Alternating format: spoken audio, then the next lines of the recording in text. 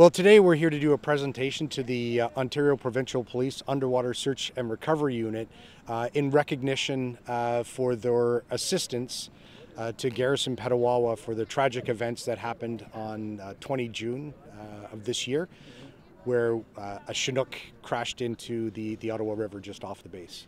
Early that morning, a Chinook was up on a training flight, and unfortunately it crashed into the river just off, about 400 meters offshore from the base.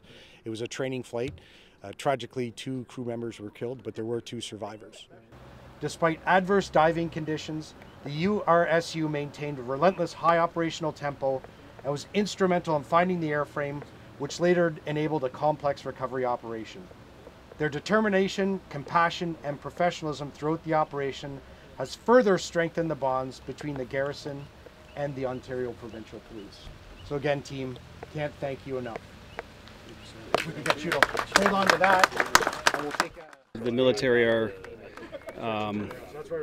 we've worked closely with them for many years, and have a memorandum of understanding between both organizations, and for them to come all this way and to fly in to recognize us in this fashion is very special. Well, as you can imagine, there was a lot going on that day, and there were a lot of moving pieces.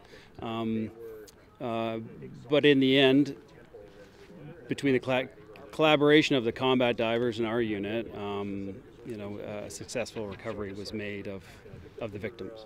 Within hours of the crash, the OPP actually contacted us to see what assistance we needed, and within hours they had dispatched their underwater search and recovery unit. And although we as the military, we have divers, they're combat divers, they don't have the same capabilities and same specialties.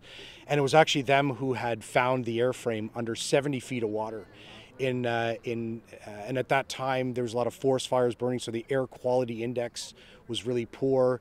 The visibility underwater was extremely poor, but without their help it would have taken probably many more days to be able to find the aircraft and to be able to recover what we needed to.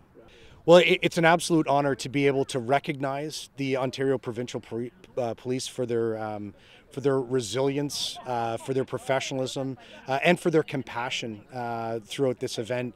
And I think it's meaningful that we're able to fly here with members of 450 Squadron.